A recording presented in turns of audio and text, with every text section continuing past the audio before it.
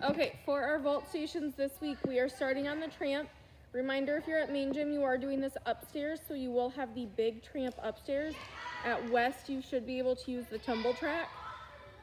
But we are starting, they're gonna hold 1 foot up, they're gonna arm circle, straight jump, and stick. So if you notice how, do it one more time, Harper. She arm circles and jumps to both feet. So arm circle, jump to 2 feet, nice stick. Next station, we'll do our push-up walks.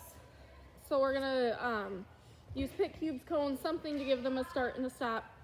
But they can push-up walk forward, all the way to their other cone. And then they can also walk backwards. So with their feet going first, trying to keep their hips as still as possible.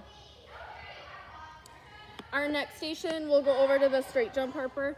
So this one, use the springboard, put the springboard in front of the block. You can use any block available, the red block, a P block, a folded wedge like I have. Just make sure that the wedge part is on the ground so they don't fall.